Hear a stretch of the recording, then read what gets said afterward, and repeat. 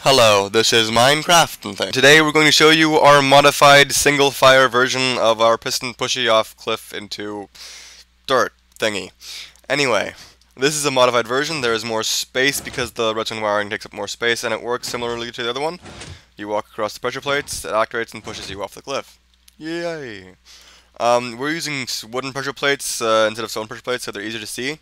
In reality, you can use stone pressure plates so that they blend in better.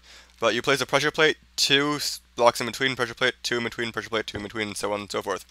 And then you want to go out to place block and put a sticky piston facing this way above each of those pistons, like this, that, and so on and so forth.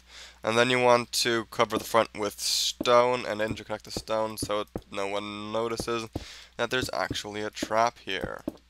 Those pistons, but whatever. Pressure plates. But yeah. Now after you do that, the front part, you can get rid of all of that stuff because it's unnecessary. Like this. Then you want to go pressure plate, underneath it, 1, 1. You can get rid of that one, but you want to go out 3 like this. And then start going, same thing on all the other ones. Yeah, like this. So 3 out, and then connect them. No, don't connect them. What am I saying? Anyway, you go out 1, up, over like this. And you put redstone, redstone, redstone, like this. Go up here, there, and then put a repeater. Like in our other tutorial, this repeater sets a difficulty. All the way out makes it easier, all the way in makes it harder. You want to repeat this same setup for all of the other sticky pistons, like this, so that they all fire, but individually.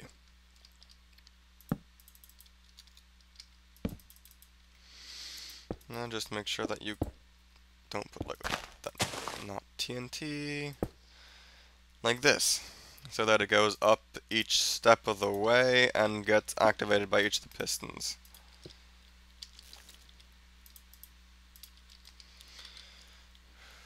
All of the other ones, so that when you step on one of these pressure plates, it pushes you off. I can destroy that. You can get rid of these, not that one. That one is necessary. You can get rid of those for looks if you want to. Or you can add them, doesn't really matter. But since there's a lot of space between here like this, and that fires a bit slowly, you might want to set this like this, so that if you get pushes almost instantaneously, so it's a lot harder and you actually have to try and jump over it. Which makes everything a lot harder, and yeah, that's it. Thank you for watching. Goodbye.